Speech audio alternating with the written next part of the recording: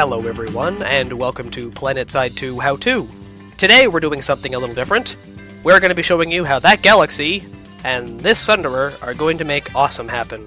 First of all, we have to get on top of that guy. Now, we're going to make sure we're lined up. This is a bit of a difficult process. This area we're using right now is Swarva, or Sarva, or however you want to pronounce the bloody thing. We're on the northern part of the continent here, just after the warp gate switch. So I'm going to back slowly up the ramp here, or stairs, ramp for me, and onto the galaxy. The reason I back on is because the target we're going for is up in front of us, and this thing turns like a bar of soap on roller skates. It's absolutely terrible.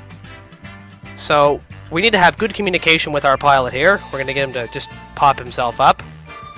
The first key you have to remember is this takes a lot of small adjustments. Small. I can't emphasize that enough. You have to be very, very careful with this. It's a very delicate maneuver. So once he's wrenched himself free of the platform, up we go. You can see we do slide around a bit as he does go up, so you have to be very careful. You can see my wheels turning a little bit here and there as I drive forward to keep up with him. Now, the best way to drive this is not actually to use any forward thrust. The W button you normally use to make yourself go forward, we're not using. We're actually just tilting the aircraft forward by putting the nose down and using the vertical thrust just to throw us forward here. Now, normally I do record the audio at the same time I do this, but this takes a lot of concentration, so you have to bear with me as I try and keep up with my video. It's a lot of quick adjusting and almost falling off the nose, as you saw there. A good tip to stay up on top of these guys is to make sure that your back bumper is a little bit in front of the top turret of the galaxy. You can see I'm sliding off to the side there a little bit. Now notice when I do my turns, if you look at those front wheels, I do cock the wheels fully in one direction or the other before I start my turn. Otherwise, I will not get the tighter turning radius that I need. In fact, the best way to think about this is you're not on an aircraft, you're actually on a movable piece of road. Because for every foot that the galaxy goes forward, your Sunderer has to follow.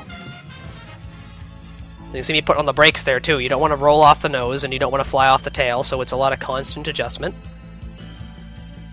Gotta be really careful. Oops, sliding around, almost off the nose again. Just trying to back up here.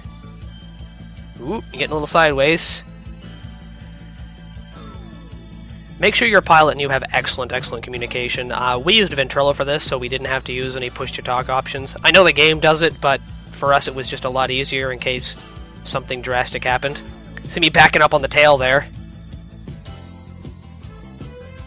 I'll try and give you a better look here in a minute. You see me just turning sideways. I'm just trying to show you guys how you're supposed to be situated. I tried to do this in first person with disastrous results. It's a lot harder to gauge where you're supposed to be. So make sure you are in third person for this. Third person is by pressing the T button, T for Tango, as we're doing with this galaxy right now. Trying not to fly off the wings. I decided to show you the Sunderer for this, because out of all the vehicles, this one is the hardest to drive on top of a galaxy. It's very, very finicky.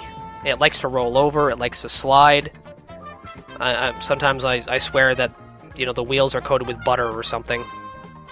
If you've ever driven one, you know what I'm talking about. You'll fly down a hill at Mach 6 backwards if you're not careful. So there's our target up in front of us there now. That's the landing pad.